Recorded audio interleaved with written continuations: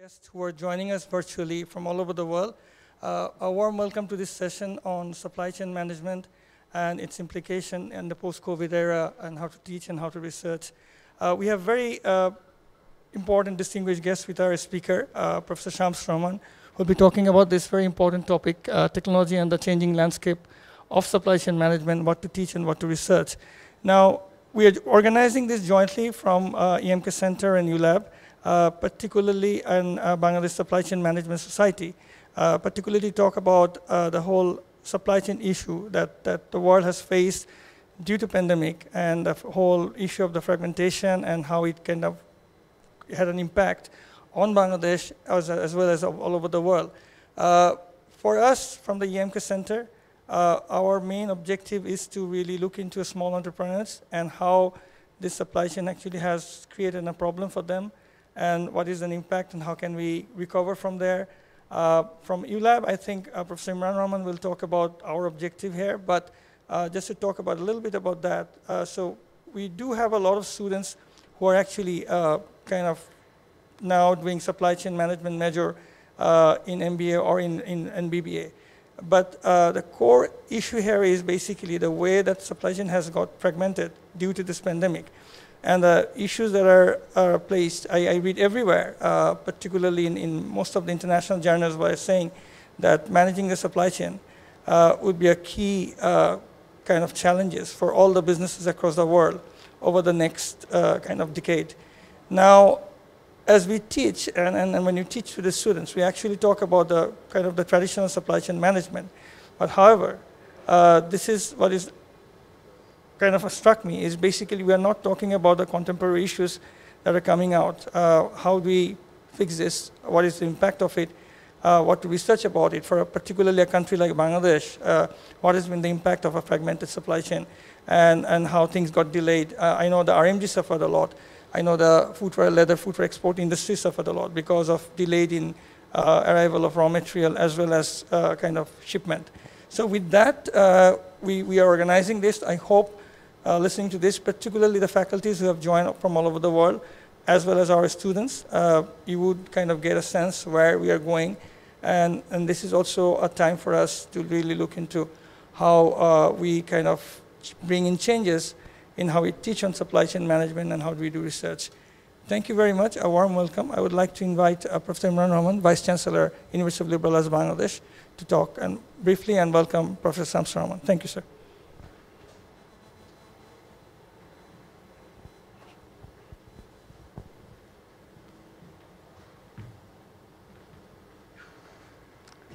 A very good evening, and thank you, Asifuddin Ahmed, for inviting me to this exciting seminar by my old friend and my colleague from my IBA days, Dr. Shams Rahman. As you can see on the screen, Shams is, is the professor of supply chain and logistics at RMIT University in Australia. And I'd like to thank Shams for agreeing to come here, and I also take this opportunity to thanking the EMK Center for working with ULAB to host this seminar, which will be attended by various people from home and abroad, from academics to professionals, all online. So ULAB has in the last few years started a kind of special subject area, a specialization in supply chain and logistics. And it's an area that is very important. I think we saw particularly over the last 2 years of the pandemic of what devastating and effects there can be around the world if supply chains fail to meet the need of the hour. And I remember that there were such backlogs because suddenly certain goods and services were in demand during the pandemic, which was not perhaps forecasted before. So it's an area that ULAB wants to advance, and we are very happy that Professor Shams is with us, and maybe he can guide us further about how to make this the curriculum and the pedagogy of this specialization close to what, the top universities of the world, how they are teaching it. ULAB always wants to learn from the best, and we want to make sure that our courses and the way we teach them are relevant, and we don't waste our students' time and money in teaching them stuff that they will never use. And we would also like to say that we're very happy that the Bangladesh Supply Chain Association, we were in talks with them, and we're happy that there's a prospect of ULAB working with the association to, first of all, strengthen our curriculum, and then to have resource sharing. They can bring in qualified and experienced professionals who will be part of the teaching and learning process. So this is something very exciting. I think business schools always needs to basically reach out to industry, through the relevant industry, and bring them into the teaching and learning space. So having said that, I think let me once again give my warmest welcome to Dr. Shams Rahman, and I hope you enjoy his talk and take this opportunity to engage with him. Thank you very much.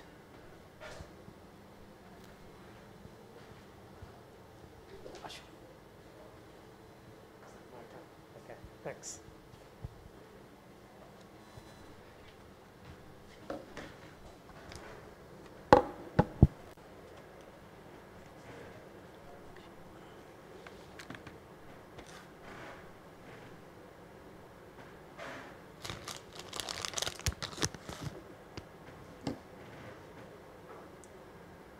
Good evening, everyone.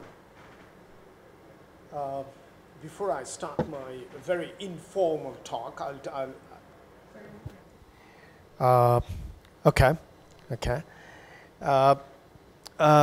before I start my very informal talk on supply chain management, I'd like to thank especially the Vice-Chancellor of ULAB, a very old friend of mine, Professor Imran Rahman. Every time I see him, he looks much younger, but quite honestly. And this is something like a curious case of Imran Rahman. So we must investigate further on this, that what makes him keep so young, and so that we can learn and we could keep ourselves energetic as well, young and energetic. And I would like to also thank the president of Supply Chain Management Society in Bangladesh. And I understand that both ULAB, EMK Center, and the society jointly is hosting this event. And I'm so delighted to be with you all with my little talk here. As I said, this is going to be a very informal one. And I'd like to, however, I'd like to cover quite a lot over the next 45 to 50 minutes about a supply chain, about technology, and how technology is shaping up supply chain, and what to teach and what to research. And in the end, of course, I would also touch upon a couple of issues with respect to Bangladesh economy and supply chain and technology, which way it is going right now, and how supply chain can make a further impact. So that's essentially is my talk. So I'm going to touch on a little bit of Industry 4, which is pretty familiar to you. And especially I'll touch on a couple of disruptive technology, if you like.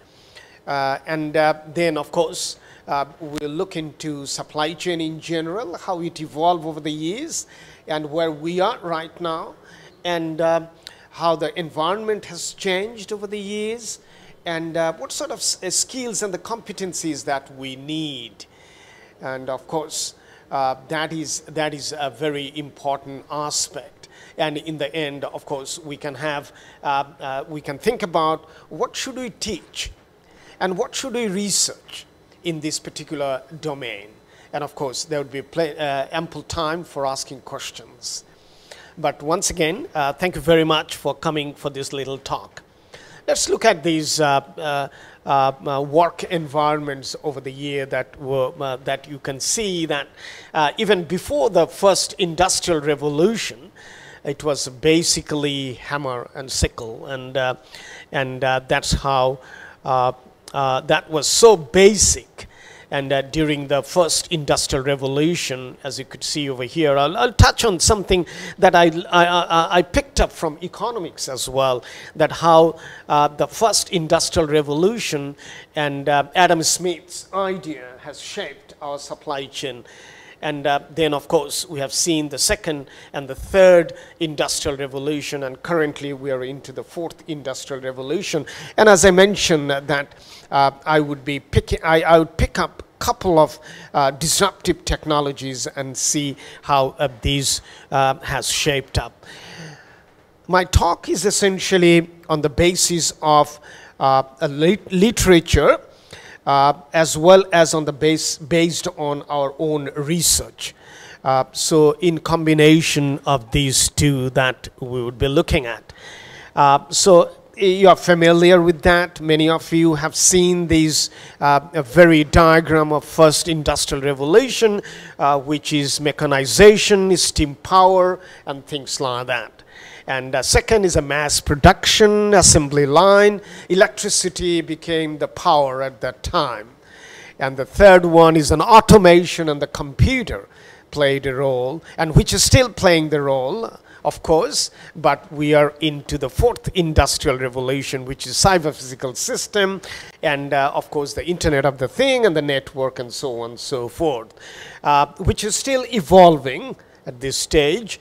And of course, based on each time we look at industrial revolution, we see that there's a change in the work environment. There's a change in the skills and the competencies that is required, and hence the training and research. And so we can see that the supply chain structure changes over time because of the technology, and especially the disruptive technology, and the skills changes. Just a couple of weeks ago, there was a little seminar in Melbourne, which was organized by our High Commission's office, Bangladesh High Commission's office, and they were interested to hear a few presentation on skill and competencies. And I actually did mention, I was one of the speakers, and I did mention that when my father or father-in-law, after their graduation, they got a job, and both my father and father-in-law had only one job in their entire life, and they entered into an organization, and after 30 years they retired from that organization. But I possibly have changed more than half a dozen of jobs, and I can see the next generation who could be in their early 30s may have already changed dozens of jobs. What does that mean? It simply shows that it's not necessarily that they're all the time changing a job by themselves. They're sometimes forced to change, and sometimes they would be redundant actually. And therefore, they would reskill themselves and then find another job. So job at the job position, you require to reskill and relearn the skills and the competency in order to optimize whatever the value that you are optimizing in a work environment. So that is an very important aspect, that things are changing so rapidly, and therefore coping up with that is an important issue. And here is an Adam Smith, and many of you, especially the economists, definitely would know that. And as you could see in his famous book, and which is on Wealth of Nation in short, And actually, in the very beginning of this thick book, he starts with this little quotation that one man draws out the wire, another strains it, and the third cards it, a fourth paints it, and so on. And what does that mean? That means he's saying that one person does not have to produce a pin.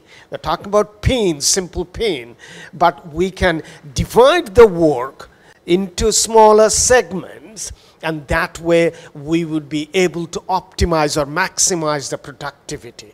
And that is the basis of Adam Smith's division of labor, if you like.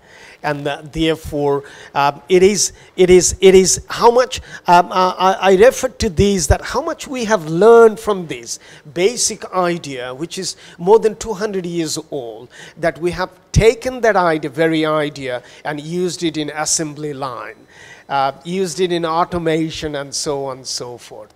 But it is interesting that this is from where it comes. Although Adam Smith's book was published almost 10 years later after the first industrial revolution, but Adam Smith actually did not recognize that at that time, unfortunately. And therefore, he was talking about not steam engine, he was talking about steel, what you call just division of labor and the manual labor that he was talking about. And therefore, as you could see that he continues in there that a factory employing 10 men who produce 48,000 pin per day, if 10 workers did every step themselves, they could produce 10 to 20 pins per day. So the productivity is actually more than 50 times. But if you make it automative later on in the third industrial revolution, the same pin can be produced at a much higher rate, and therefore the productivity has went up by 160 times. That's what the technology, that's how the technology plays a role here. I just wanted to show that these disruptive technology or the innovative technologies are something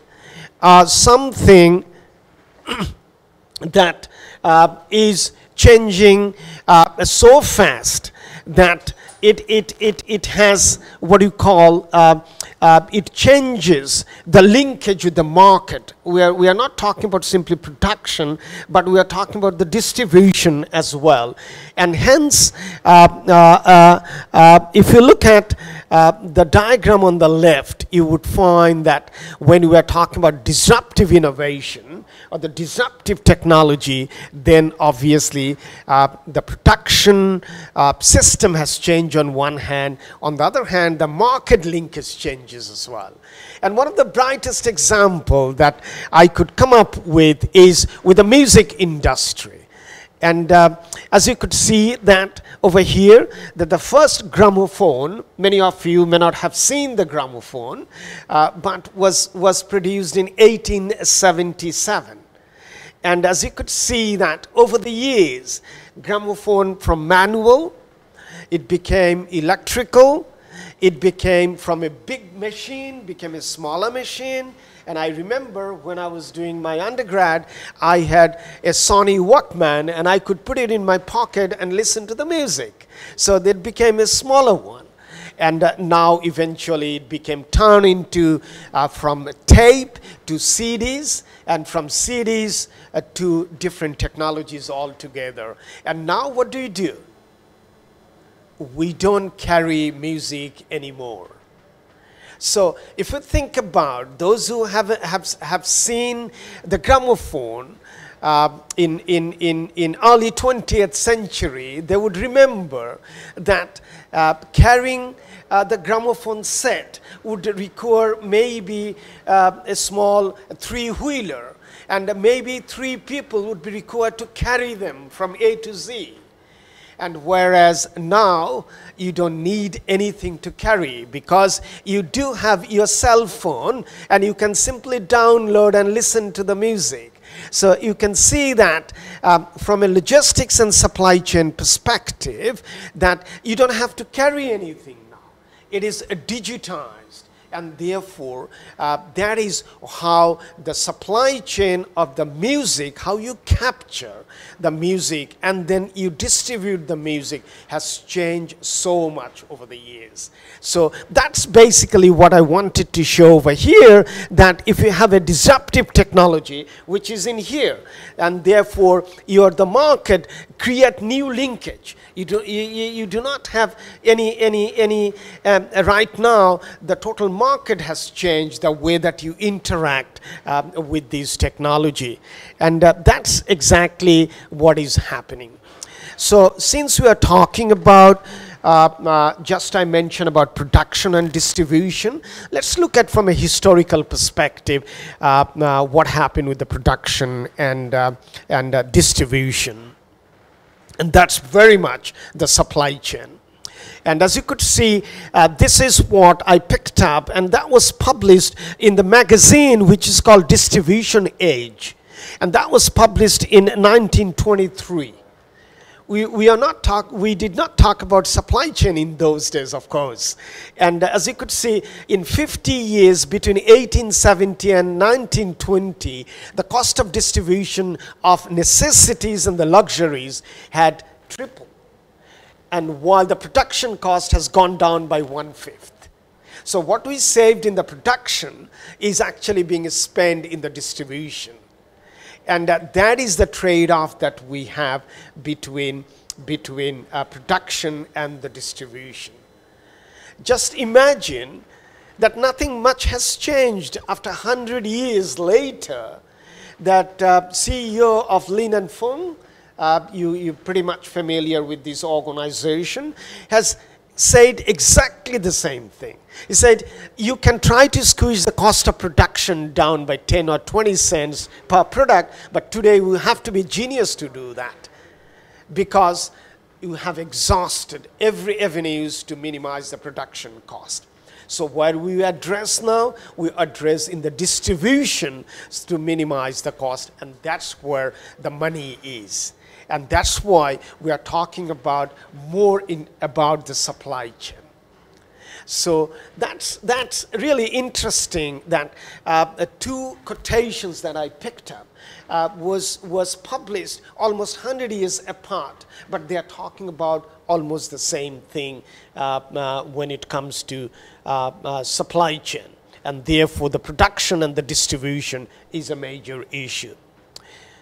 This is a seminal work which was done by Professor J. Forrester back in 50s.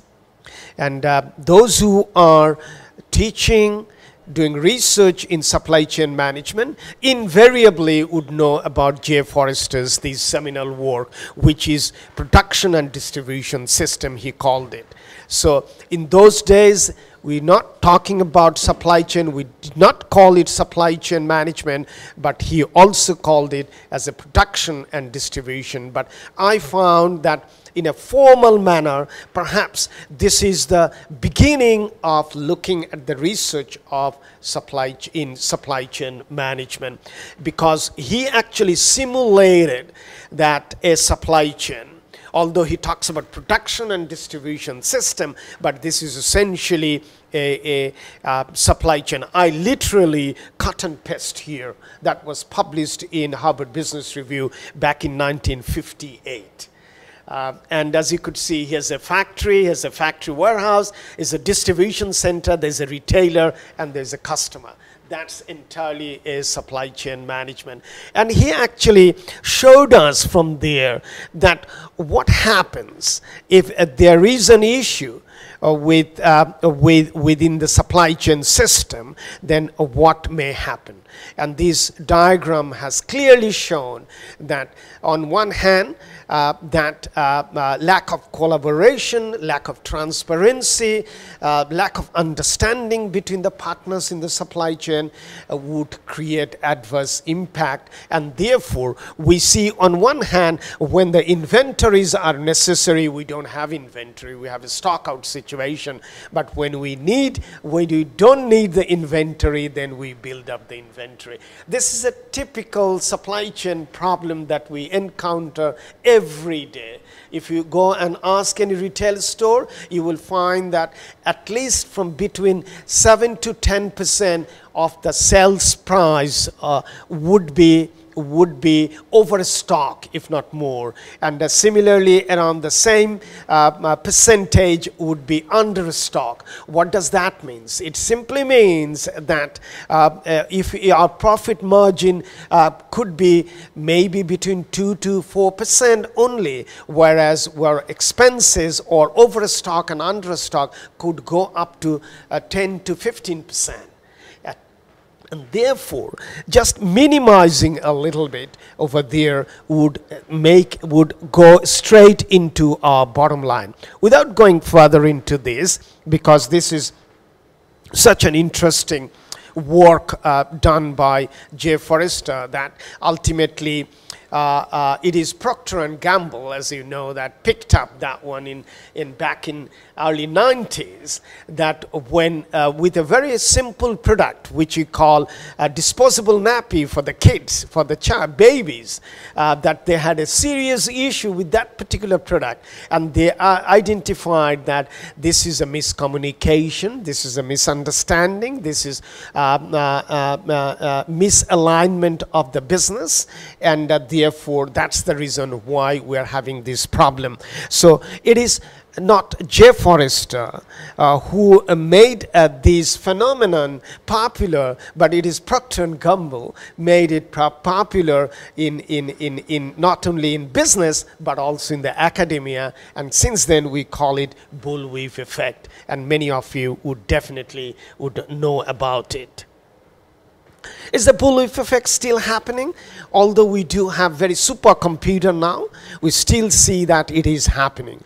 And it is happening not simply in apparel industry or in a particular electronic industry, but it's happening in many different industries.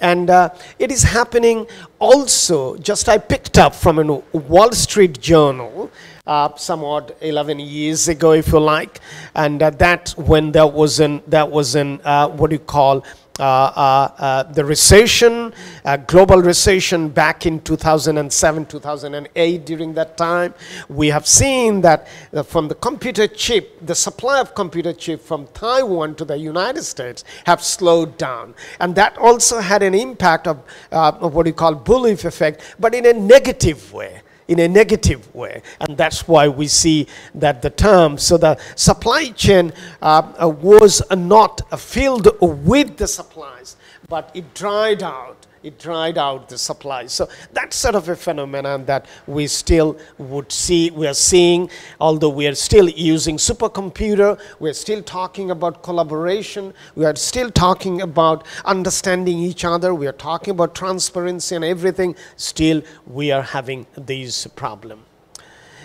Let me just, since we have a problem here, but obviously the managers and of course the academics are very innovative and as well as intelligent people, and they know that how to tackle this from a different strategic perspective, and therefore no matter what the problem is, they try to solve it as much as possible. And therefore some of the seminal work which was given by Hayes and Wheelwright back in late 80s, if you see, and that is interesting that you are dividing and trying to conquer, because you have a problem.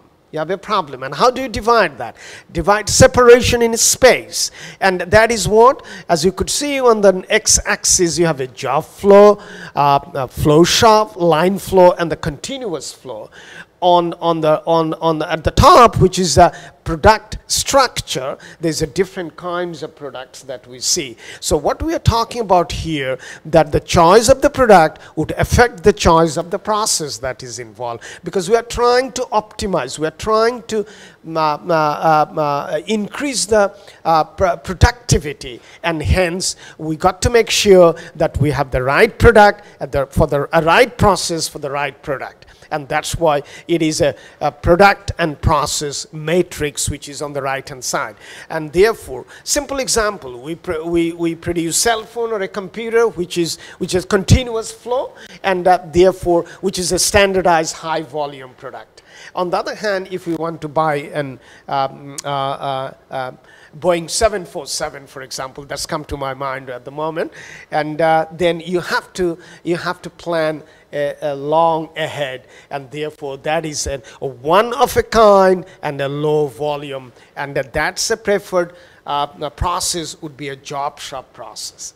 So that is from a production perspective, because we are still talking about production really, and therefore from there we see that we moved into supply chain. And again, it is a divide and conquer, as you could see. Therefore, we get a matrix here, which the Fisher has provided us, this seminal work back in late 90s as well. Again, we see that the product determines what sort of a process, and this process is a supply chain process. So we moved from an organization perspective to a supply chain perspective by looking into that. And if we move into the next, the same thing, but we are talking about dividing what? It is separation within a whole.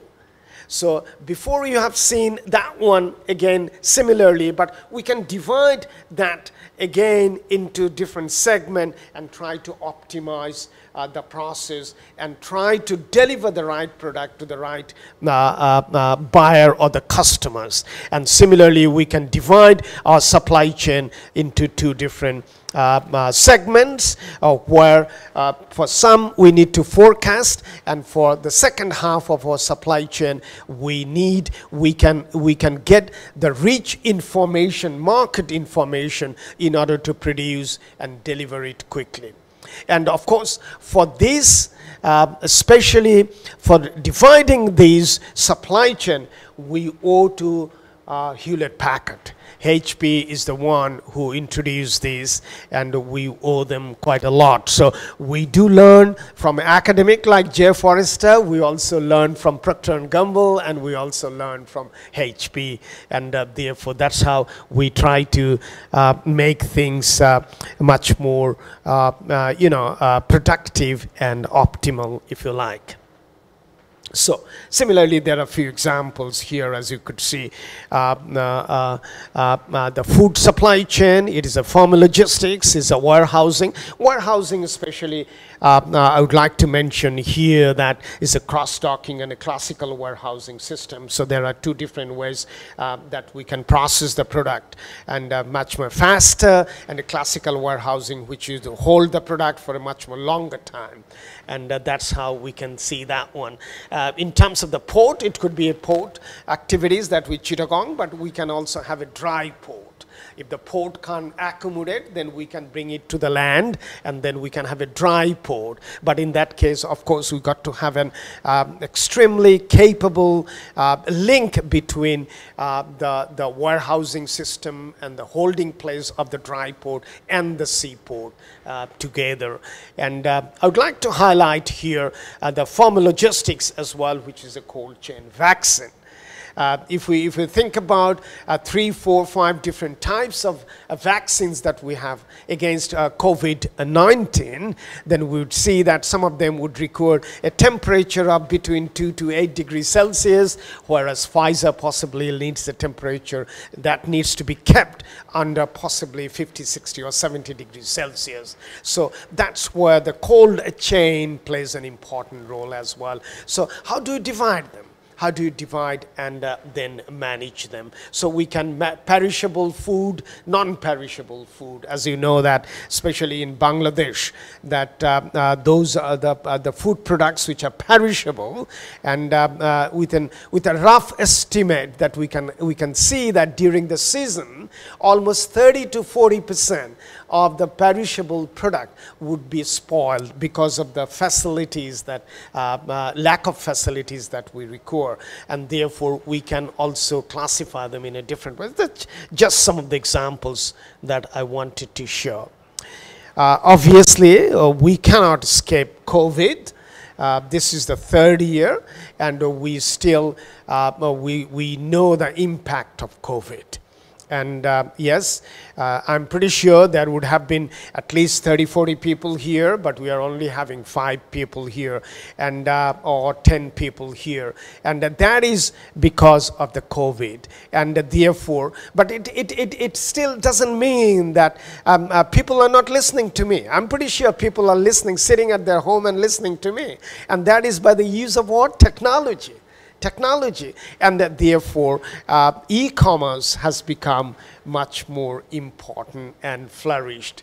And as you could see that how it has grown during the COVID time, starting from 19, and it picked in 2020. So it simply shows that e-commerce would be driving these supply chain into the future.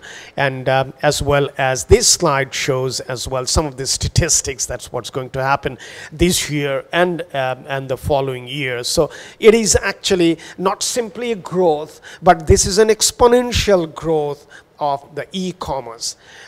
People don't go out. I was on the other day, I said, well, to my niece actually, I said, I need to buy, what do you call, Jamdani sari. And she says, Mama, we don't buy it from shop anymore. I buy online.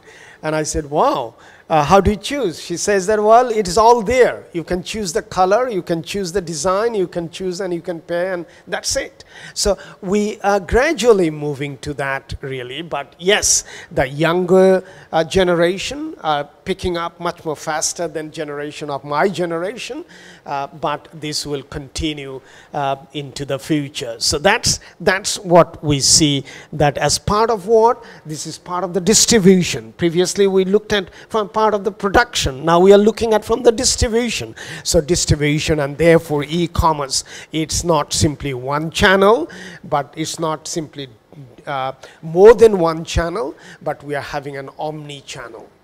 And therefore, the structure of the omni-channel or the structure of the supply chain obviously would be different.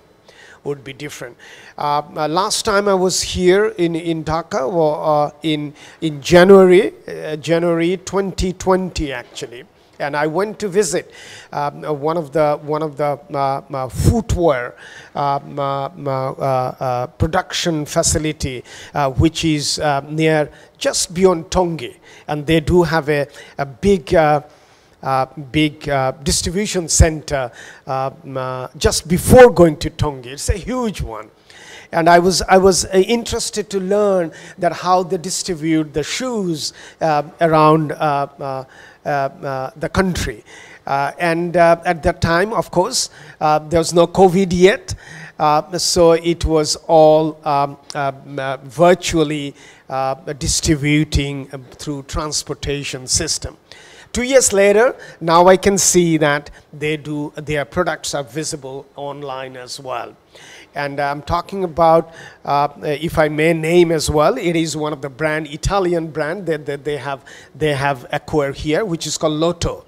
So they are producing Lotto here. So I was talking about, and at that I had the opportunity of talking to their mid managers and the senior managers and the production managers, and was talking about the production system and the distribution system and the network as well, that how they can optimize these things. So this is an interesting phenomenon that we see from a distribution perspective.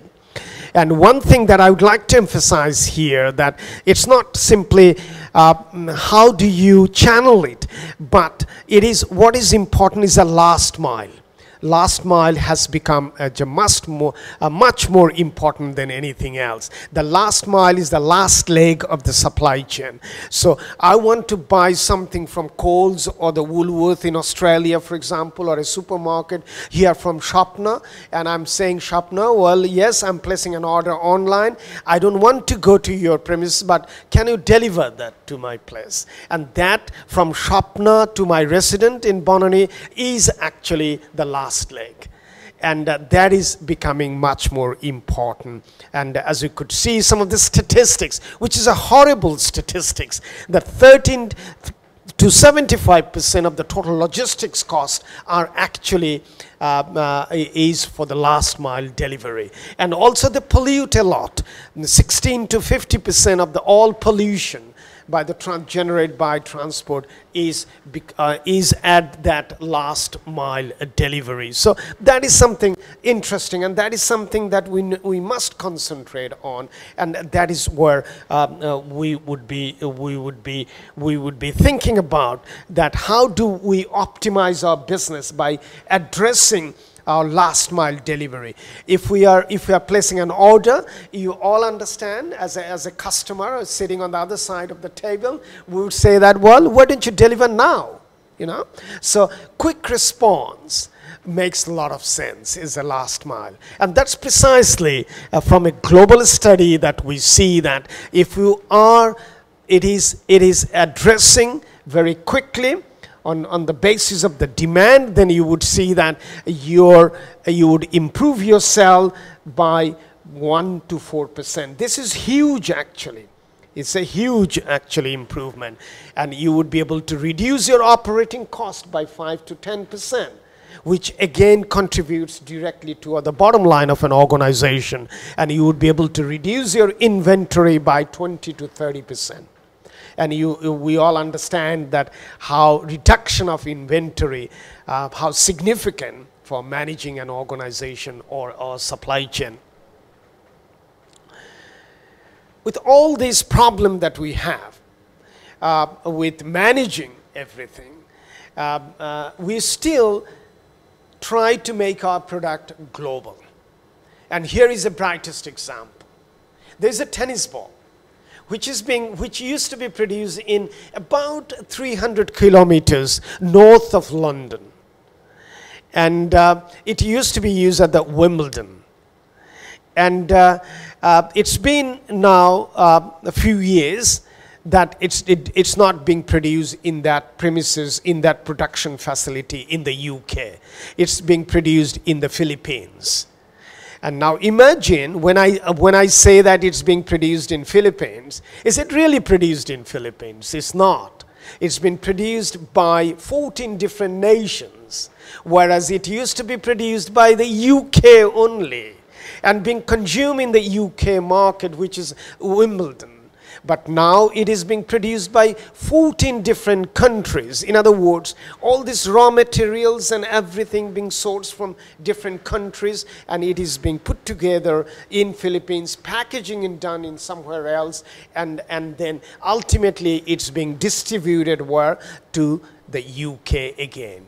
And the tennis ball actually literally travels more than 50,000 miles, which is actually about 80,000 kilometers globally. Think about it. But it still makes economic sense. Still makes economic sense. So supply chain has gone to that far.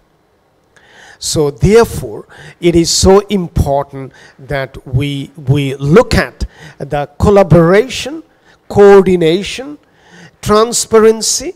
These sounds very simple, but these are hard to manage. Just to share with you that since I arrived this time to Dhaka, I was visiting my mother, and on the very third day, she fallen sick. And we had to take her to one of the hospitals here. It is one of the best hospitals in town, I can tell you that. And believe me, over the last 3.5 days, I was shuttling back and forth in the morning to the hospital and in the evening hospital. But I'm staying there. I was staying there maybe each time I'm there, maybe 3 hours. But would you believe it, 3 hours each in the morning and the evening, but my productive time was no more than 15 minutes. No more than 15 minutes, I can assure you this much. So this is one of the most reputed service center, which is a health service center, where there's so much of inefficiencies through lack of alignment, coordination. Nobody knows. And this afternoon, my mother was released, and I was told last night that she would be released tomorrow in the morning. I said, what time? They says, well, anytime between 10 and 11. I said, what time do you want me to come here? Says, come at 10 o'clock. So I was there at 10 o'clock, 15 minutes past 10. And I came out of the hospital at 3:30. The problem that I encounter there, everybody wants to provide the service, no problem with them. They are very genuinely good people, they are honest people. But patient was ready, putting her own clothes, but the billing system and the finance accounting system is not, haven't done the work as yet. So I asked the management that what do you mean by releasing a patient? Can you explain that to me, please? I understood that releasing a patient means everything would be sorted out and we'll be taking at the same time the patient. Patient is already there, my prescriptions are there, but the billing system hasn't done the work, and I'm waiting here for an hour and a half to sort out the bill, which I could do that in 5 minutes. And therefore, the synchronization in the supply chain, this is what? This is within an organization that supply chain are having problems. So it is important that visibility, coordination, cooperation, understanding, transparency are so important. And with that, I would like to share with you, one of our academics shared with me about Rana Plaza. And since we did some research with RMG sector in Bangladesh for a PhD student, and I had 3 PhD students who sourced data from Bangladesh, from RMG.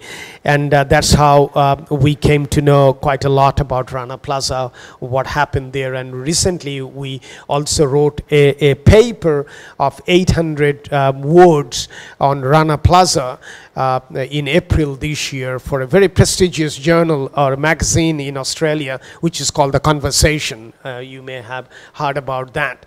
Rana Plaza, when it collapsed, all the big brands were saying that their brand is not being produced there. In none of these factories that were housed in that building, 7-storied or 6-storied building. Later on, the journalists from Australia, they came down and they made a program, and we found that there are as many as 5 big apparel companies from Australia were sourcing product from those factories were there. So there could be 2 things.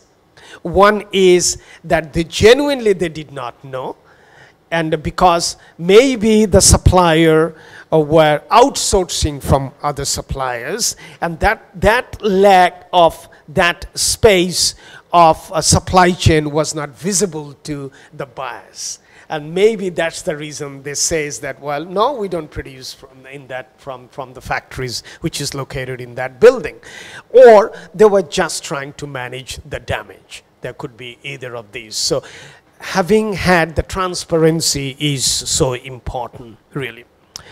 Coming to the Industry 4 now, because we did talk about Industry 3 to some extent, and now that's synonymous of that, really. Industry 4 is basically we're talking about the technologies.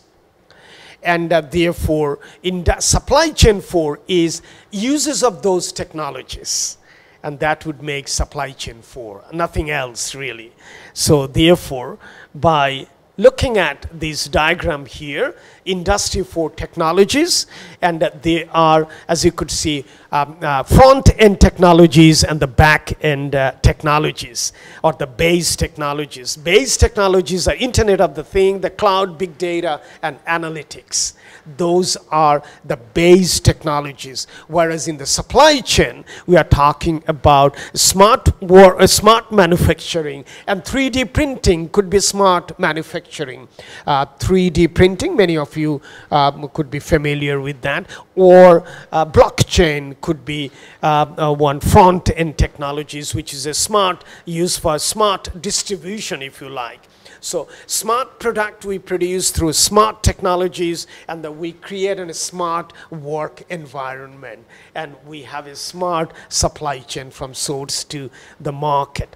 So that's where we see. So this is something that I picked up from one of these survey work, and they found that of all these industry 4 based technologies, 3D printing stands 3 in terms of the frequency of the studies, if you like. On that basis that I picked up, one of these is 3D printing, and I would like to share with you some of these 3D printing as in terms of our own research. 3D has got a tremendous opportunity of 3D printing. It can produce my ear, it can produce a kidney, it can produce a gun, it can produce the handle of the cooking pan as well. It can produce anything that you want to produce. And that therefore it possibly, obviously, we are not, the societies and the countries are not yet ready to address the regulatory issues with respect to 3D printing. If somebody downloads how to produce a gun, and then they can sit down in their own home and they can produce a gun, and they can say that, well, yes, we can use it. And therefore, what should be the legislation? What should be the regulation? And this is something in Australia, that the place where I am from. And TGA, this is a regulatory body which sits in Canberra, is still struggling to handle these manufacturing process. But it's moving very fast. It is still quite expensive, but it is coming down. The prices of 3D printing is coming down gradually and quite drastically, and this is going to transform our supply chain drastically. And from our own research that we have seen some of the benefits, as you could see on the left hand side, that of 3D printing. 3D printing, of course, you would know that it produces product just like our sanitary products, if you like.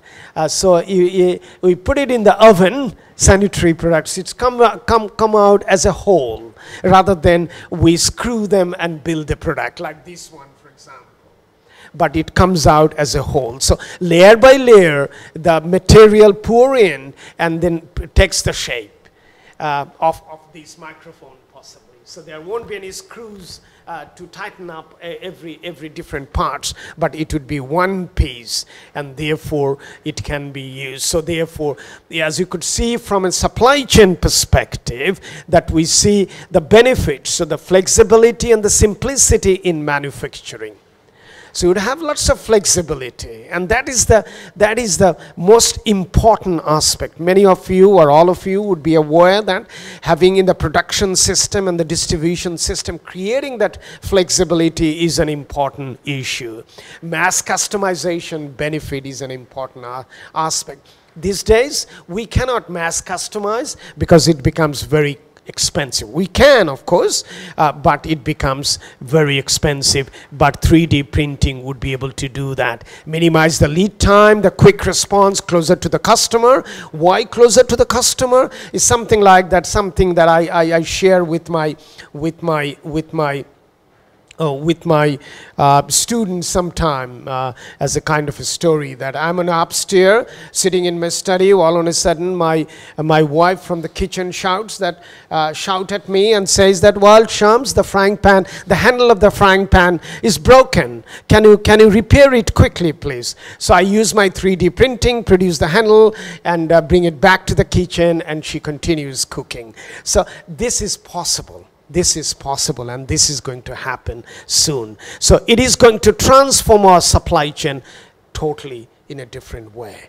And therefore, now the global supply chain may shrink quite a lot. In other words, that we may not be doing the outsourcing or buying most of the thing as we buy from China these days, and therefore we may produce ourselves in our own premises, in our own location, in our own country. But however, we got to make sure that we do have what you call what is the impact of this. But I'll not talk about that, but we can talk about this in the context of RMG sector in Bangladesh and 3D printing. And this is how it's going to change. It is now, as you could see, that the traditional supply chain on my left hand side and the forward supply chain and the reverse supply chain together, it is still possibly like that. But when you see a supply chain for use of the technology, therefore it is much more in a network system that we would see. And that's exactly how the Amazon.com works these days. This is the brightest, one of the brightest example that how Amazon has become so successful in terms of this. But there are lots of challenges with respect to use of the 3D printing, and the quality is a challenge, having the right skill and the design is a challenge, and regulatory issue, as I have mentioned, is a challenge. The cost of raw material is a challenge, and those are the challenges that we see. But I'm trying to move a little bit faster now, and therefore putting all those challenges on one hand and the effort on the other hand, and we could then see that what are the big rocks that which are the critical challenges, and the level of effort required are much more higher, and that is the printer cost, the quality of the product, because the quality is still a little bit rough and rugged. And that's why it needs to be, from a technology perspective, it needs to be done much better. The skill is an issue, the cost of the raw material right now is an issue, organizational readiness and the regulatory issues are the major issues as well to overcome. Blockchain. Many of you are familiar with this technology as well, which can be used to store the information, which has got the enormous capacity of storing information without being distorted by anybody else in the supply chain, and therefore we can take it forward and make the supply chain much more transparent. This is also based on our work in Indian context. We look at many firms in the Indian context, and we found out that the technological expertise is an important issue, and at the same time the top management support, triability is an important issue, the complexity is an important issue. But again, we did the same sort of analysis that yes, we do have the challenge, and if we consider effort required, as you could see that over here, it is the compatibility is an important issue, which is 6.3, that from our own scaling, as you could see that financial resources is an issue, the top management support of course is an issue, and therefore putting together both challenges and the effort, we can definitely find out that what needs to be executed now, where the actions could be delayed, and what should we implement immediately. Those are the managerial actions that we could consider from this perspective. After talking about the technology and the supply chain, let's look at very quickly about the management issues, the talent issues, which is skill and the competencies. This is from our own research in Australia and Indonesia and China. The Chinese study was a very large study, and try to find out what sort of skills that is required in supply chain industry in 3 different countries. As you could see, and we classify them into softer skill and the harder skill, and we picked up top 10 skills here out of 52 different skills that we put together. And as you could see that most of these countries more or less are the skills that is required are really very basic skills that we are talking about, which are related to the management skills, which is communication, teamwork, and the collaboration, leadership, customer focus. Those are the skills that is necessary. Of course, we need to manage the quality, we need to manage the reliability, we need to do the data analysis, and we need to have this what do you call analytical capability as well. But as you could see, very promptly came out the software skills. But of course, these are the current skills that we are talking about in the current working environment. And then we looked at whether they have got the sufficient competencies to address those skills or not, or there's a gap between their own expertise and that is required to perform at a higher level or not. As you could see, there's a huge gap, and therefore training and their skilling is so important for them in both countries, as you could see in China as well in the similar manner.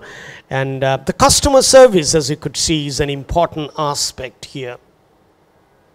Now, if that's the case, then we are already lacking in skill in the domain of Industry 3. And we definitely, when it comes to Industry 4, we would have much more or a bigger challenge. And these are some statistics here which tells us that how big the challenge could be. That if it is as much as 30% of the hours worked globally could be automated by 2030. And definitely there's a huge implication of that on skilling. As many as 40% of the job around the world would disappear in the next 15 years, as I was saying earlier. So if those things happens, up to 375 million workers globally, which is 14% of the global workforce, may need to transit to a new occupation category by 2030. So these are some of those what do you call scary statistics, and that is under Industry 4, and we must prepare that. And what would happen in the context of Bangladesh, for example, with remittance, which is the largest foreign exchange earner remittance? Think about 1 crore people are working around the world, are sending money to this country. 80% of them are in the Middle Eastern countries. And they are the one who are bringing money, most of the money here. If the technology changes and the work environment changes rapidly over there, they would lose their job. The only one option for them would open to them is to come back home, and they would remain unemployed. And that's why the skilling with the latest technology is so important for our nation. Currently two actually, a PhD student who comes from the Middle East.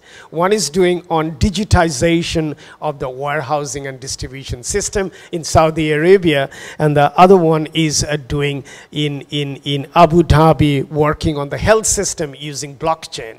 Think about the situation. If you are a technician who is working, Bangladeshi technician working in a health system, if they do not know how to operate a blockchain, for example, if that becomes an issue, then they are invariably going to lose the job. So that is an important aspect with the pharmaceutical as well.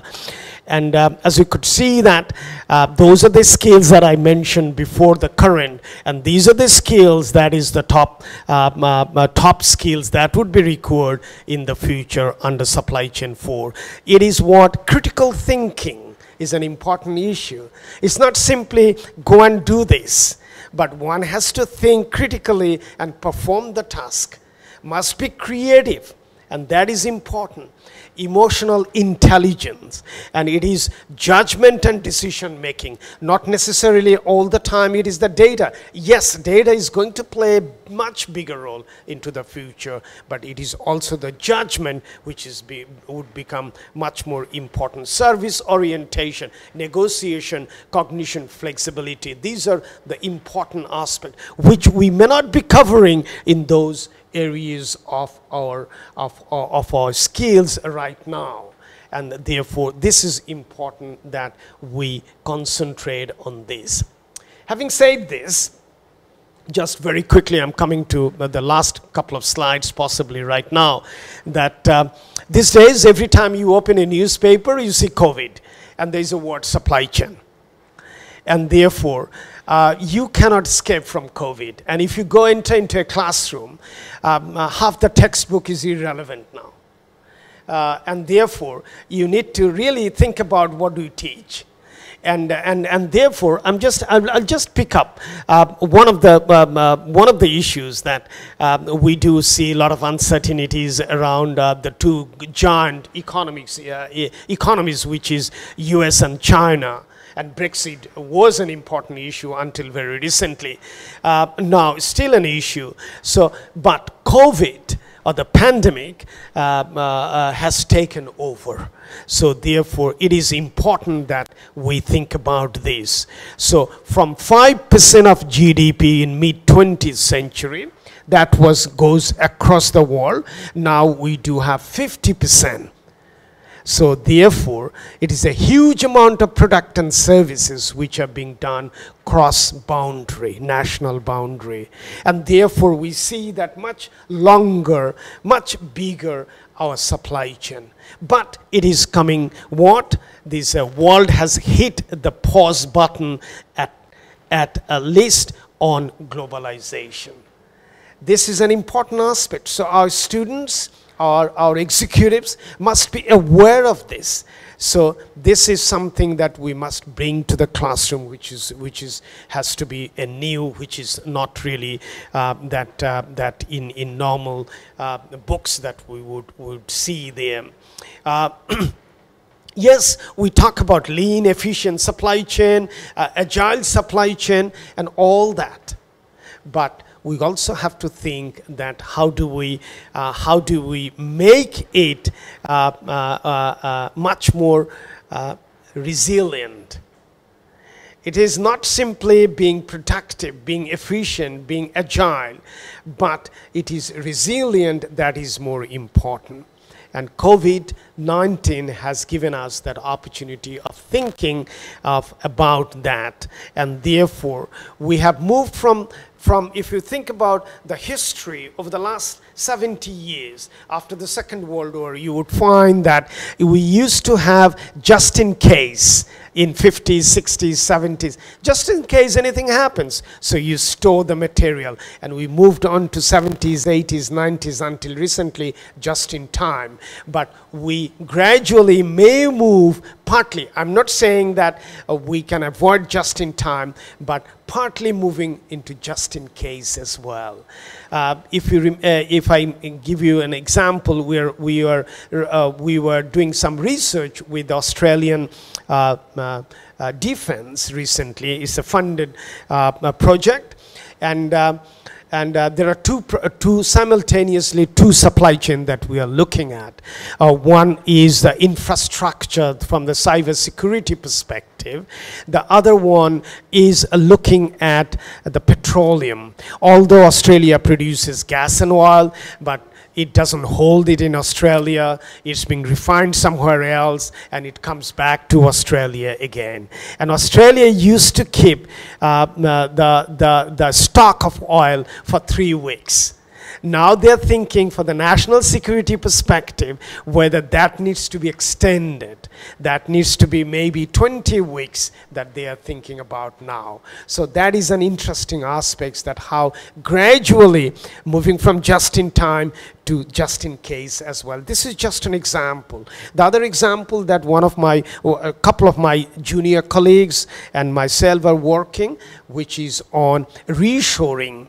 the production or the manufacturing, and that's also an important aspect really. And how do you do that? Reshoring in a sense that yes, some of these, the critical, the time critical pharmaceutical drugs,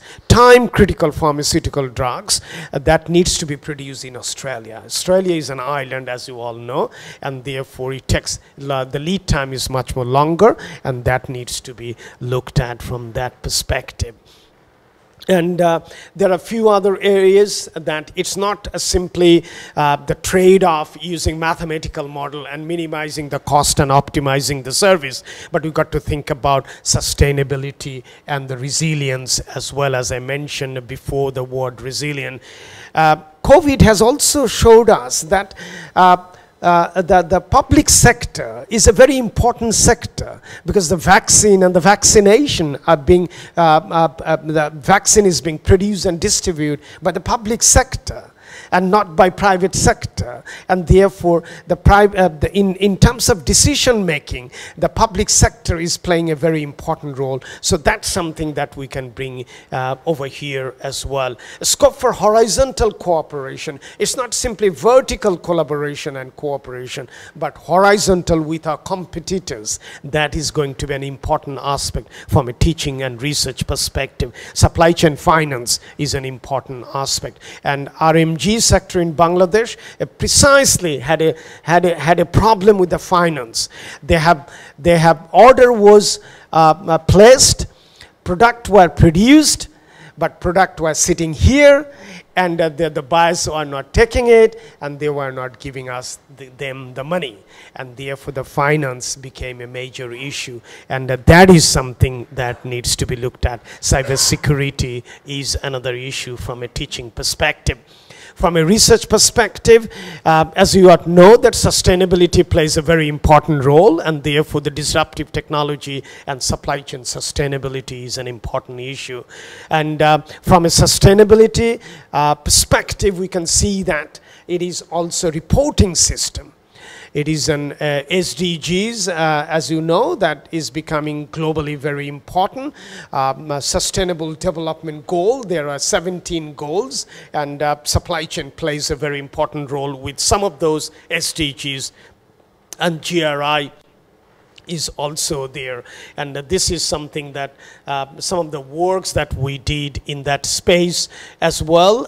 If we look at this one, is an work on with respect to global logistics firms that we have worked along with one of my younger academic, and investigating those sustainability from the social capital theory perspective and a network analysis, that how one firm can learn from another by looking at their disclosure, in other words, the reporting system that they have, which could be in terms of social disclosure or environmental disclosure, if you like.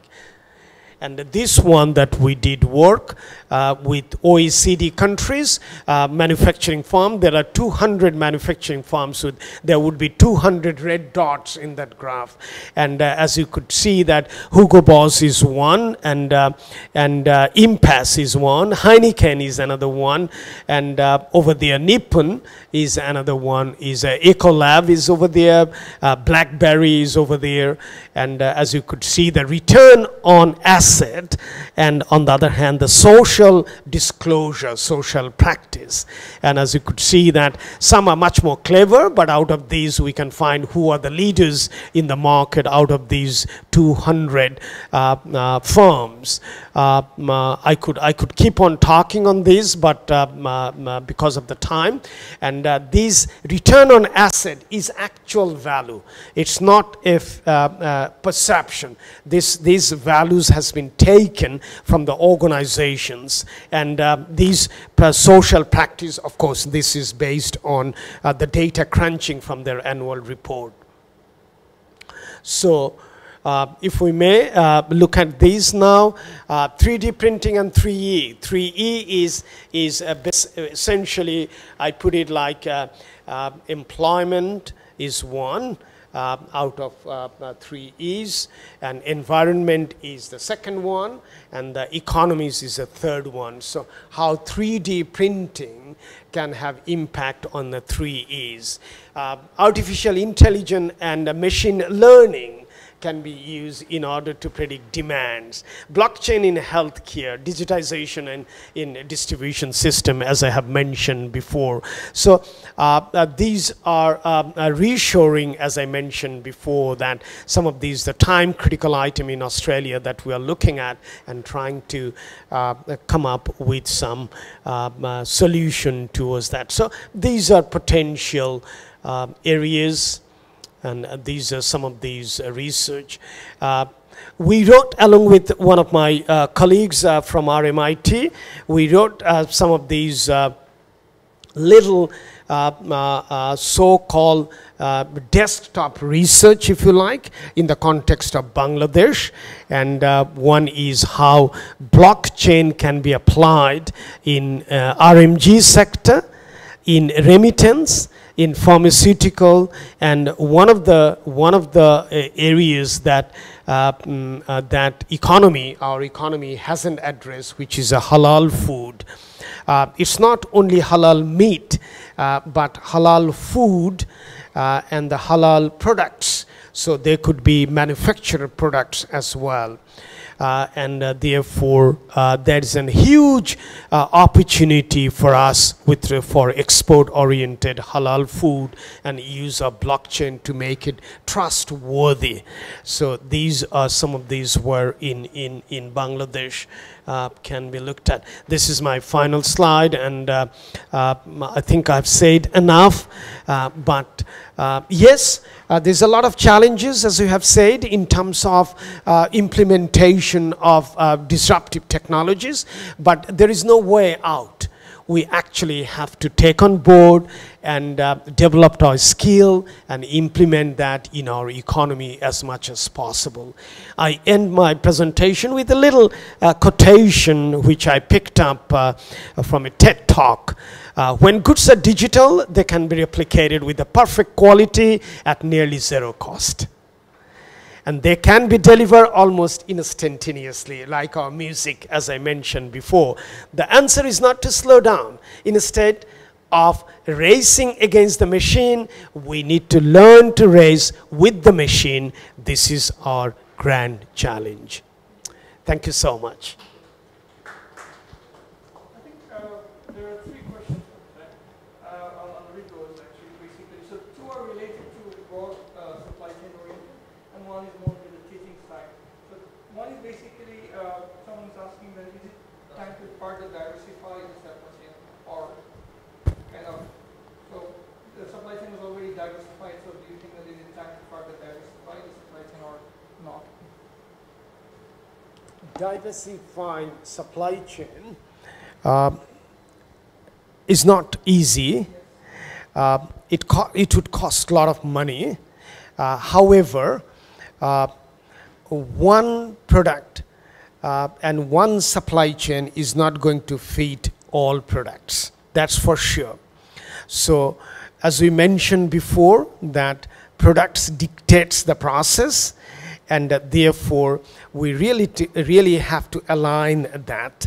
And one of the things that I would suggest, that an organization may have hundreds of products, but we need to find out simple ABC analysis in our, in a rudimentary way, and we definitely would find that only perhaps 10% of the products which are making 90% of the revenue, invariably it would be there. If that's the case, then we have a dedicated supply chain for those 10%, which could be diversified supply chain, because we want to address them, we want to optimize those, and we want to maximize our benefit. And for the rest 90 products, or 90% of the product, we could have a generic supply chain. The next one is basically regarding local manufacturing. So more and more, if you see in US and other places, they're going for, because of the broken supply chain, they're going for localized manufacturing of raw materials like processors and others. Would it be the trend that you see coming up that even for the, because just like the tennis ball example, that like it moved like 50,000 miles, is that it will be more locally manufactured now with the broken supply chain, or do you think that it's not going to happen? My gut feeling and that supply chain in the future is going to be much more shorter. Okay. So what it means is localization. Yeah, that's right. And that is invariably is going to happen. As I mentioned in my presentation as well, that these disruptive technologies like 3D printing would be something which would make the supply chain much more simpler and much more shorter. And of course, in terms of the production and the consumption, that network would be much more, that supply chain would be shorter. However, there'd still be products like raw material that may come from a distant place. However, the major supply chain is going to be localized. There's no doubt about it. Okay, that makes sense. And the last question is actually related to the teaching side. So you showed all these soft skills and hard skills that we need to develop. Now, because supply chain for us is a very, in our side, is very like a kind of a very methodical subject that we teach. But how do you kind of bring in those soft skills, teaching the soft skills within the curriculum, particularly in case of supply chain management? Oh, thank you for that. I think this is a big challenge. What we need is to have the supply chain student to do some of the courses which are related with the human resources, for example. And to make those courses, I personally believe that supply chain is a management degree. And therefore, we cannot have management without knowing leadership. We cannot have management without being a team player, and therefore we need to incorporate some of the courses in supply chain domain, and that could be the starting point, not going into the detail into the advanced courses on supply chain, but the basic courses when we are offering in first year, for example. Then we can have at least 1 or 2 courses which deals with the softer aspect. And then, of course, they can learn other special courses. I would also emphasize here that when they would be learning this, it would be a big challenge for us, and we must be prepared for that. That supply chain is all about collaboration, is all about leadership to develop strategies, and therefore when there would be the courses like, say, strategy course would be delivered, the person who would deliver must be aware of that these things would be related to supply chain eventually, and how that's going to play, and that's how they would be able to learn better and make use of it, not in an isolation. Because if they learn that one in isolation, it would take a little longer for them to relate. Why have I learned communication? Why have I learned teamwork? But the person, the academic who deliver that, must have to come up with examples with respect to supply chain, and then it would be contextualized, and then that would be useful. But this is a big challenge, definitely, because if I'm a supply chain person, then I might say, oh, I know optimization, I know how to develop the network, I know IT a little bit, and therefore I can put it like this. But it is fundamental, and from at the very beginning of my presentation, I did mention about J. Forrester's work. And obviously, it is the collaboration, it is the communication, it is the understanding, it is the transparency. These are all soft skills. And the supply chain and logistics manager must understand this. This is the primary, I would say that, skills that they must have before learning the harder skills. Yes, they have to learn how to manage inventory, how to forecast if necessary that they have to forecast, and other things as well. Okay, thank you so much. And the last part is basically that's from my side, because we're trying to kind of bring in a lot of practical training. So me and my colleague on supply chain management who teaches supply chain management was thinking that is it possible to kind of give them like 15 days of apprenticeship program somewhere so that they can learn a few things on the ground and everything, because the problem with the MBA in Bangladesh is a lot of the MBA comes actually without work experience. So they think that after BBA they do the MBA. 50% of them actually come without the work experience. And for them to learn quite a bit of the concepts that are very practical oriented gets very difficult.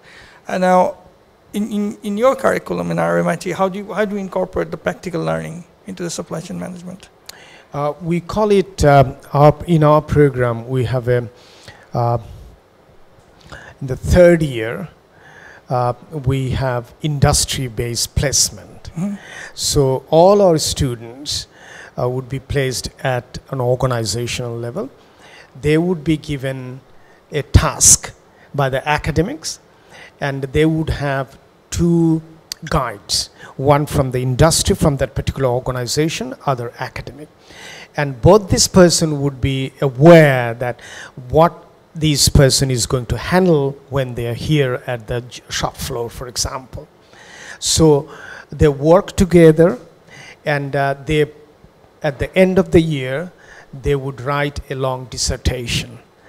And interestingly that you asked this question, majority of our students who get this placement, the fourth year, when they come back, they would join us as a part-time student. The reason is that they possibly by that time would find a job with that particular organization already. So they feel that, well, I have a job now, so let me continue with my degree as a part-time student. Many of them would do that. Okay. So that's one way. The other way is a co-op program that we have. We call that co-op program. That is a much more shorter one. That's for about 10 weeks, that program. And again, we assign them a problem. They would go to the industry. They would not work like before, because when they work, they're actually paid full-time for their work. But here, they're not being paid, but they would be given some, the documents they require to understand the problem, and they would make a presentation at the farm level. So that's how we also try to integrate our student with the industry. But although I said that this is something that we do, but this is something for RMIT is going on for many, many years. Yeah. And that's why we could do this. But we still face a lot of challenges as well with this program. It's not easy. It's definitely not easy. But we have that reputation that we build, and therefore things are running smoothly, but it is not easy, to tell you very frankly. And that should be actually the focus for universities here, or the program on undergrad and the master's program here, that how they can actually learn what actually happening at the industry level. And this is amazing, because I did mention 3 of my PhD students, one, and all 3 are my colleagues right now. So I take, that's a pleasure for me to having them as colleague. One of them is from India, South Indian, a young lady. And when she was collecting data here, obviously she had to face a lot of challenges here. So she was staying in at my in-laws' place here, and spent almost 3 months in collecting data. It was not easy. So access to industry in this country is not easy. It's not easy in Australia either. And I have seen during my PhD in the UK, it was not easy in the UK as well. That's what I have heard. So it's never easy, but I think this is something that we got to do. And how do we do that? That is something that each and every individual university have to decide. But I believe it is possible for the private universities, more so because, if I'm not wrong, in the majority of the private universities, the member of the boards are actually industrialists. So they do have their own firms, they do have their own organizations where they could go and actually have the placement and work there. I think what we need is the drive, and that has to come from within the organization, which is in this particular case is the university, and take it forward. And I personally believe that there is a huge, it is a big challenge, but we must, as I said, we must take this challenge if we really want to do something for our graduates and for our industry at the same time, because its industry would be hugely benefited through this process. They may not realize. I remember in 2010, I was here, and I actually, as part of a discussion forum, I invited, I was given the responsibility to invite few people and discuss about the industrial issues, you know. So I invited the president of BGMEA,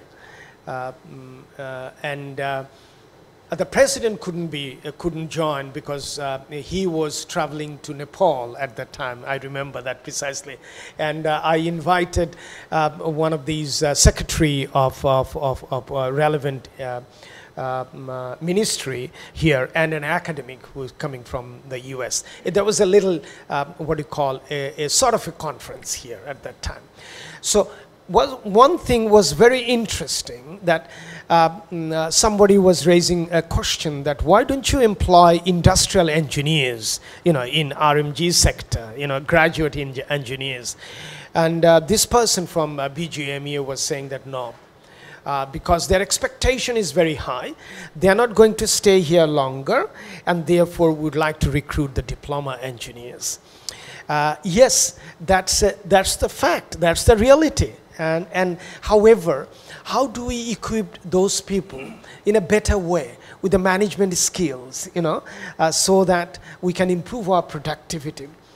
And when we talk the productivity, not only in Bangladesh, in many different countries, we talk about productivity with respect to the labor only, you know, the floor. We don't talk about the productivity with respect to the managers. So that's where we need to focus as well, that what is the productivity of these supply chain managers, or these procurement managers, or the line managers here, you know. So I think a lot can be done, but I think we need to spend time and effort. And I'm pretty sure things are moving, and all these private universities, I could see that over the last 20 years has turned into excellent institutions, and I'm pretty sure over the next 10 years things would be changed. And I personally believe that private universities had to spend quite a bit of time, energy, effort, and resources for research and industry engagement. And that's something I would like to see in this country with these universities, that research and industry engagement. There is no other alternative that the way that we could move forward and become, you know, good at teaching and research institution in this country. And I would like to see some of these institutions turn into a regional institution. You know, not simply a good institution in Bangladesh, but it's a regionally known institution. At least from each universities, if they have a center of excellence, maybe ULAB may have one where they have got the capability and the competencies at a very high level, which I don't know.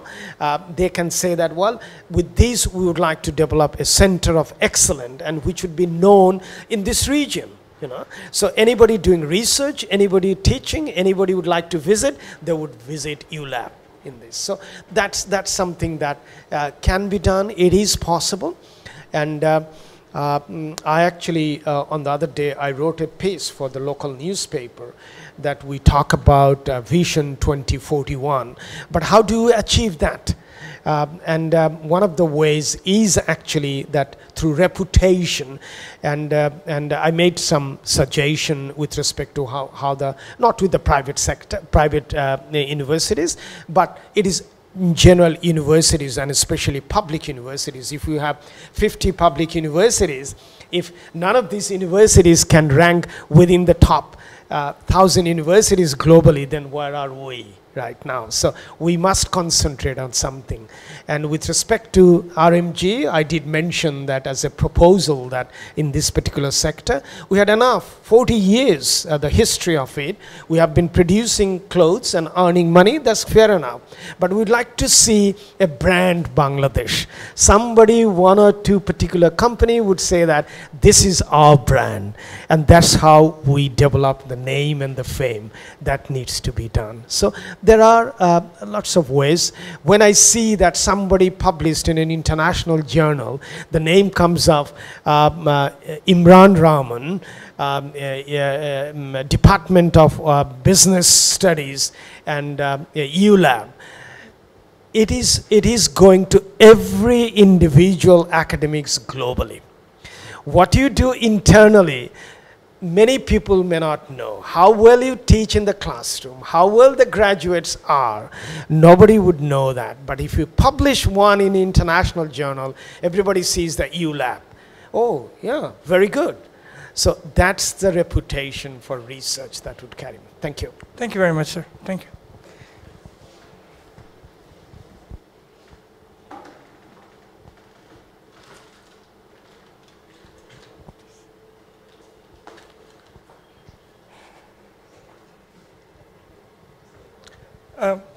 Thank you, Professor Rahman. It's a great pleasure, particularly having the both sides from the academia and as well as from the global supply chain.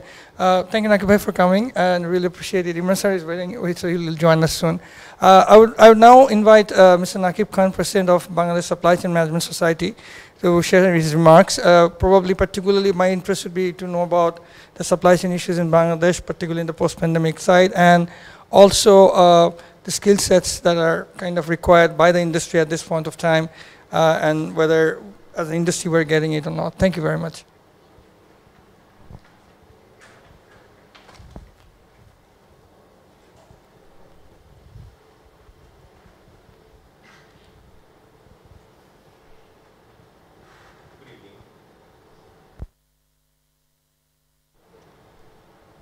Hello. Good evening. First of all, my apology for being late, because it's typical supply chain problem of Bangladesh. Yes, as I can say like that.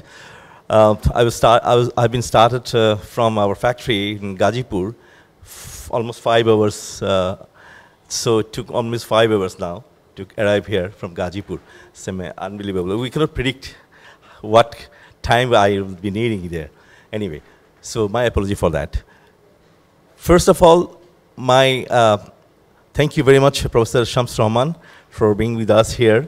Greetings from Bangladesh Supply Chain Management Society. And thank you, ULAB, for organizing such a nice program. Actually, it's very much needed. It's very much contemporary at this stage in Bangladesh. As mentioned by Professor Rahman, that we are Vision 2041 as a developed nation, to be a developed nation. So for that, we need to work on supply chain management vigorously, I must say, because we have a lot of issues, a lot of infrastructural issues, a lot of logistics issues, a lot of understanding, and most importantly, the resources that we have. We don't have that kind of resources in Bangladesh still, I must say, because supply chain management in progress so well globally, evolved so well globally, but in comparison to that, Bangladesh is still infant, I must say. So we need to grow in that area. We need to have a resource. We need to develop the personals to work in the supply chain management in Bangladesh. Because, as you know, we are embracing fourth industrial revolution. So we need technology. We need to have understanding of the technology. We need to have the knowledge about the supply chain management, how we work in this arena. especially in this digital world, especially in this technological advancement of global technological advancement in supply chain management, still we are nowhere, you can say. That's why, Professor Rahman, really I appreciate your efforts to say a few words on this subject. And this is really encouraging for all of us who are actually practitioners of supply chain in Bangladesh, and especially as a president of Bangladesh Supply Chain Management Society. I really congratulate Mr. Rahman for delivering your speech. Fantastic, I must say. And we need to learn a lot on that, because we need supply chain professionals badly in Bangladesh. Because still, we don't have that much of resources. Still, we don't have that much people who actually man behind the machine is very important, as he mentioned. Productivity of the managers, he already mentioned that. So when we talk about this government's RMG sector, if we talk about the productivity, always we talk about the labor and other productivity. But there are other elements also, like lead time, like cost, other elements also. So everything is needed to have productivity of the managers, and the productivity with the industrialist. That is also important. The entrepreneurs' productivity also important. So sometimes we can say that, oh, entrepreneurs, they're actually above all. No, they also know. They need to know about the supply chain process also. They need to know how best they can work, they can implement the best practices globally. So these are the things we need to work out. And Bangladesh Supply Chain Management Society always welcome this kind of initiative. And we are under discussion with Professor Imran Rahman, our Honorable Vice-Chancellor of ULAB. So we would like to have an MOU with ULAB, with the Bangladesh Supply Chain Management Society, to develop supply chain courses or develop supply chain curriculum, so that we also need your support. So to that, we will have a wonderful curriculum in ULAB, so that we can support the requirement of Bangladesh supply chain professionals. And we need to develop the people, we need to develop the resources, and that is very much needed. So on that note, actually, once again, thank you very much, ULAB. Thank you very much, Professor Shams Rahman. And we are looking forward to having more interactions in this area of, in this field of supply chain management. This is the priority area for Bangladesh, I must say. When we talk about the infrastructural development, for example, in Bangladesh, still a lot of things needs to be done, especially in infrastructure, especially in logistics arena. So that's why we need the support, like support from the university of like ULAB, and also the experts, global experts like Professor Shams Rahman. We need your support to develop this kind of supply chain professionals in Bangladesh. So thank you very much once again. Looking forward to work together with ULAB, and also Professor Rahman, you can support us on that. It will be great help. Thank you very much. Welcome, Mr. Professor Imran Rahman. So I'm sorry once again for the late. It's 5 hours on the road. It's also supply chain problem. It's also supply chain issue. Typically, because supply chain has to perform in the right time, in the dot of the time, but unfortunately we cannot predict in Bangladesh. So that is also a big issue for Bangladesh as well. Anyway, thank you very much once again for inviting me and collaborating with Bangladesh Supply Chain Management Society. So supply chain is all about collaboration. So if you can collaborate each other, so we can build a beautiful Bangladesh and in future, and we will have a developed nation in 2041, inshallah. Thank you very much. Thank you.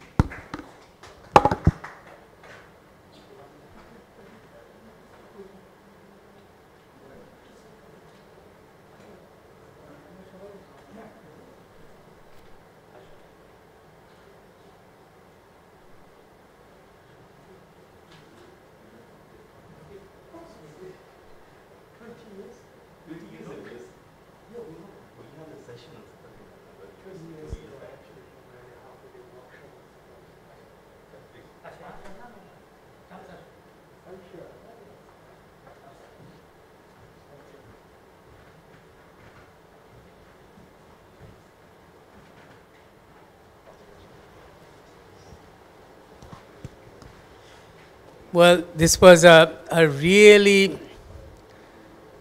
high quality event, because we had an academic, a professional in supply chain. We had a professional in supply chain, also representing the Bangladesh supply chain management society, and we have a university, and we have also a partner called the EMK Center represented by. So it's so many boxes we have ticked.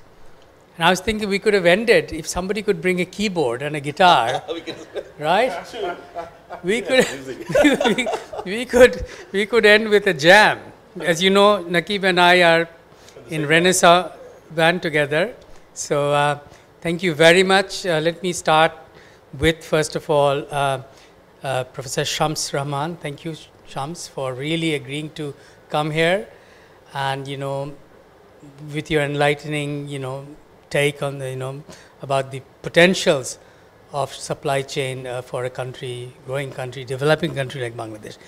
And I hope that this collaboration with the society, with ULAB, we'll take this to the next stage. Thank you so much. Thank you, Naquib, for representing the society.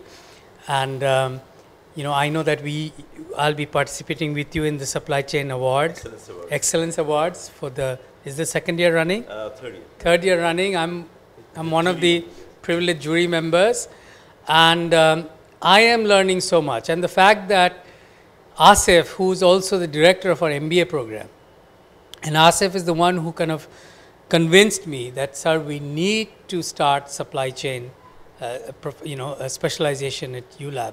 And we want to start it with the right kind of partners. Because amra jodi shudhu matro academics thaktam, we'd make a hash of it. Sorry. We needed to talk to the professionals, and also I hope we will also get the wisdom of somebody like Dr. Shams, who's in this areas and specialization, and we expect to learn a lot from you. Thank you. So Asif, again, thank you, and thank you also to the EMK Center, and thank you all, audience, for watching. And so it's a good evening from all of us here. Thank you.